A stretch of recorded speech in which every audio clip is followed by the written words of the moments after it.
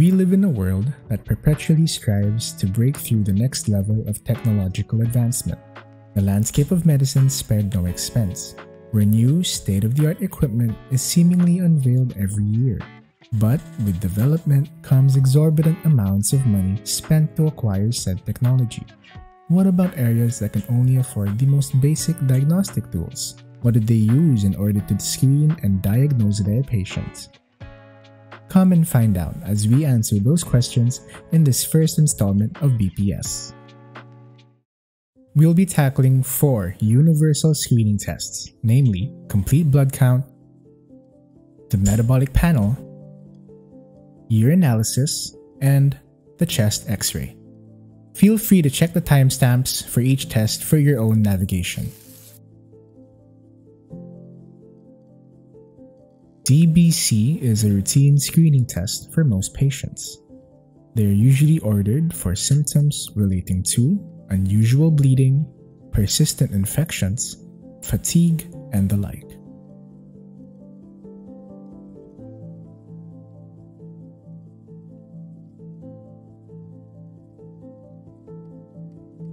Common findings in their correlations include decreased hemoglobin, which can point towards symptoms of fatigue, weakness, and pallor.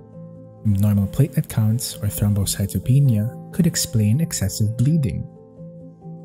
Increased neutrophil count or neutrophilia points towards infection. High lymphocyte counts or lymphocytosis could indicate cancers of the blood such as leukemia. And increased reticulocytes or reticulocytosis usually associate with increased blood loss. We'll flash the normal values in a standard CBC, so please feel free to pause for your reference.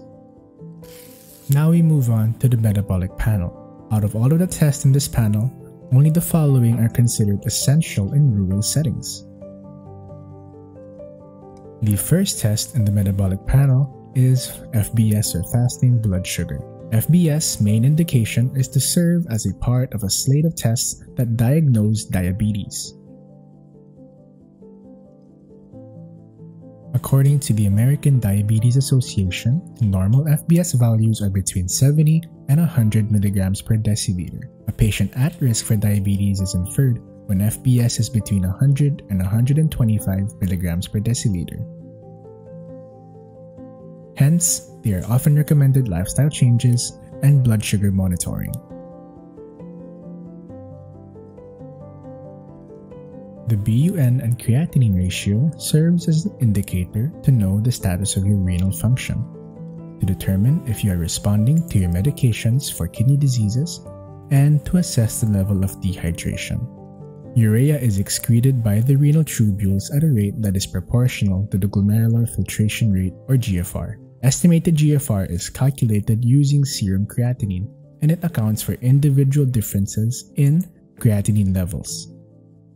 The following is the ranges of eGFR values and their significance. And these are the normal values for BUN, creatinine, and the BUN-creatinine ratio. If the BUN-creatinine ratio is excessively high, there can be 2 explanations. First, there is a pre-renal obstruction. If renal plasma flow is obstructed in the pre-renal area, BUN naturally rises due to the decrease in GFR. Second, is that there are renal and post-renal causes that directly impair BUN and/or creatinine filtration, leading to their accumulation in the serum. On the other hand, a low BUN creatinine ratio implies an underlying condition: low protein intake, advanced liver illness, sickle cell anemia, hypothyroidism, rhabdomyolysis, kidney injury, and kidney failure can all create a BUN creatinine ratio lower than normal. Next is the AST-ALT.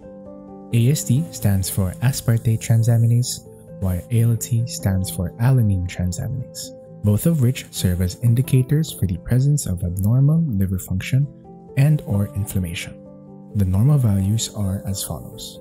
Common causes of elevated AST and ALT are viral liver infections such as hepatitis, alcohol abuse, cirrhosis, shock, and heart failure. For fatty liver disease or steatosis, ALT is higher than AST. On the other hand, AST is higher than ALT in the case of alcohol abuse. Both AST and ALT are uniformly elevated in the case of viral liver infections. Many drugs may cause elevated ALT and AST in the blood, such as paracetamol.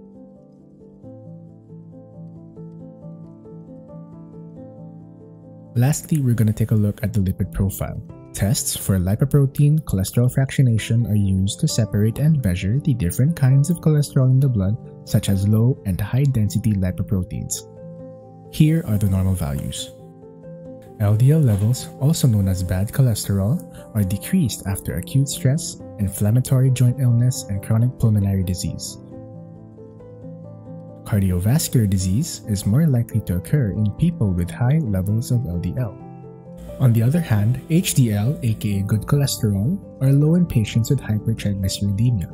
Elevated levels are generally seen as a sign of good health, but can also be a sign of chronic hepatitis or heavy drinking. The third test today will be urinalysis. A urinalysis is usually ordered for a patient's routine examination. It aids in the diagnosis of diseases, screening asymptomatic populations for renal or urinary tract disorders, monitoring the progress of a disease as well as the effectiveness of therapy, and to evaluate overall body function. Urinalysis is a relatively safe and non-invasive form of testing. The following are the expected parameters and findings in a normal urinalysis. Feel free to pause the video as you see fit.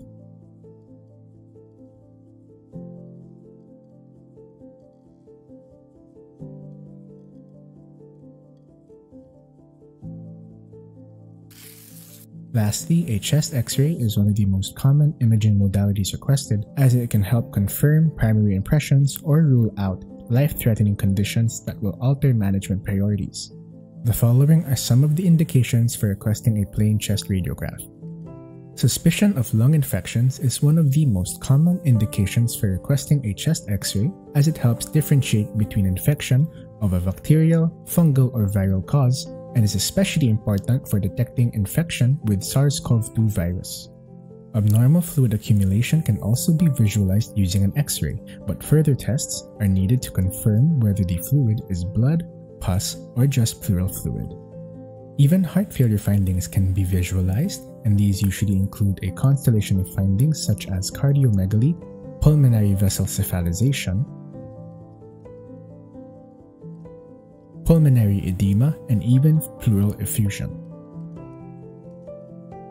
Patients with chronic conditions may present with symptoms like chronic cough, night sweats, hemoptysis, and unexplained weight loss that can help differentiate between an infection like tuberculosis or a worse prognosis of lung malignancy.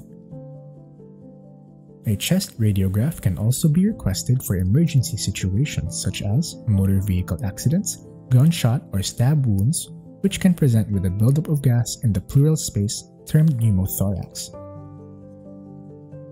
Presence of fractures in the ribcage can also be readily seen. Not all conditions indicated for radiographic imaging can be discussed in this video. Therefore, we encourage you as students to further your knowledge, especially with the aid of actual patient encounters during your hospital exposure.